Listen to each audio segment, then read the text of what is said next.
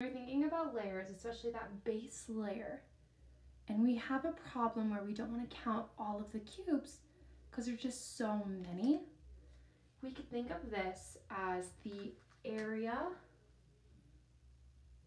of the bottom, or the base area. So the area of the bottom of that structure, that base area.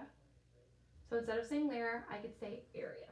The base area, we could multiply by those total layers, or the height of my structure. Okay?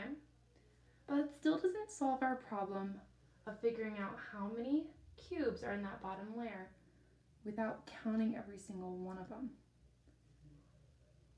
How do I determine the area of something? If I need to figure out the area of a rectangle, what am I going to do? I'm going to multiply by the length and the width. And that's going to tell me how much is inside of that two-dimensional structure.